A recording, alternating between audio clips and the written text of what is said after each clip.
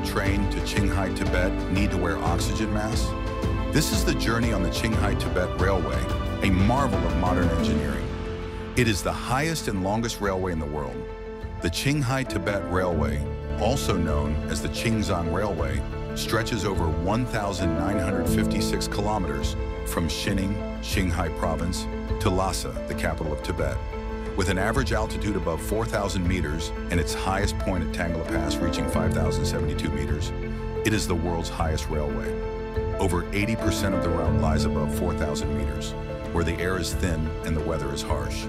For this reason, train carriages are equipped with an oxygen supply system to ensure passenger comfort throughout the journey.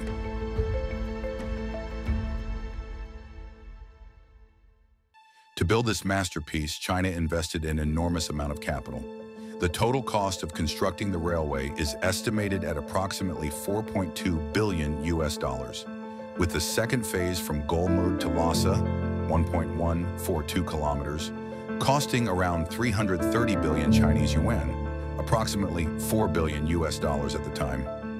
Notably, over 1.1 billion CNY was spent on environmental protection measures, making it the largest environmental investment in China's railway construction history. This figure reflects the complexity and scale of the project, as engineers faced unprecedented challenges.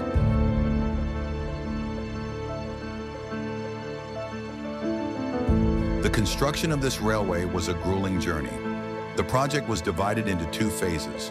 The first phase from Xining to Golmud was completed in 1984, and the second phase from Golmud to Lhasa began in 2001 and was inaugurated in 2006. The greatest challenge was the harsh terrain and climate of the Tibetan Plateau. Over 550 kilometers of the route passes through permafrost, which is prone to melting due to temperature changes. To address this, engineers designed cooling pipes to keep the permafrost stable and drove deep piles into the ground to secure the tracks.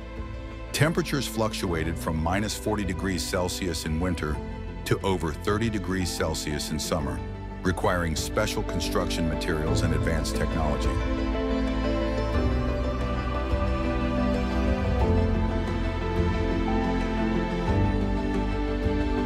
Moreover, constructing at such high altitudes meant workers frequently faced oxygen shortages. Multiple oxygen supply plants were built along the route to support both workers and the railway system. The route includes over 675 bridges and 7 tunnels, including the Kunlun Tunnel, which is 1.686 meters long, and the Fenghuoshan Tunnel at 4.905 meters, the world's highest permafrost tunnel. The Qingshui River Bridge, spanning 11.7 kilometers, is the longest permafrost railway bridge on the plateau.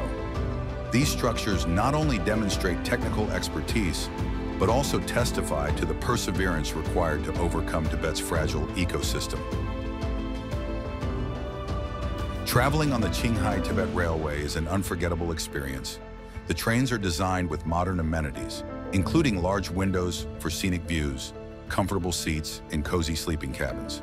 The Qinghai-Tibet Railway is not just a transportation route, but also a symbol of progress and the ambition to conquer nature. With $4.2 billion invested and decades of arduous construction, it stands as a testament to human engineering capabilities.